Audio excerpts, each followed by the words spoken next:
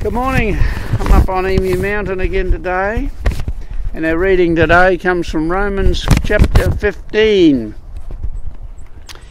May the God who gives endurance and encouragement give you the same attitude of mind toward each other that Christ Jesus had, so that with one mind and one voice you may glorify the God and Father of our Lord Jesus Christ.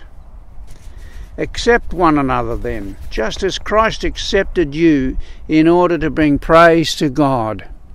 For I tell you that Christ has become a servant of the Jews on behalf of God's truth, so that the promises made to the patriarchs might be confirmed, and moreover that the Gentiles might glorify God for his mercy. There you go, in verse 13 of that, we'll just skip a few there. May the God of hope fill you with all the joy and peace as you trust in him, so that you may overflow with hope by the power of the Holy Spirit. May the God of hope fill you with all joy and peace as you trust in him, so that you may overflow with hope by the power of the Holy Spirit.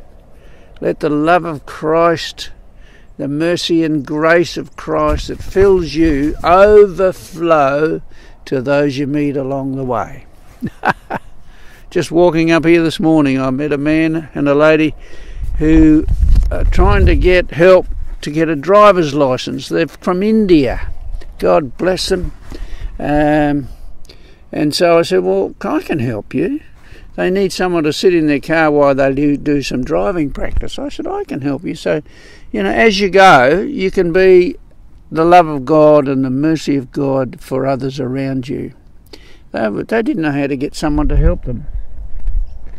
But I said, I can help you. Just ask me and I'll help. So at 3 o'clock today, I'm going on a driving lesson with an Indian man who lives just down the street from me.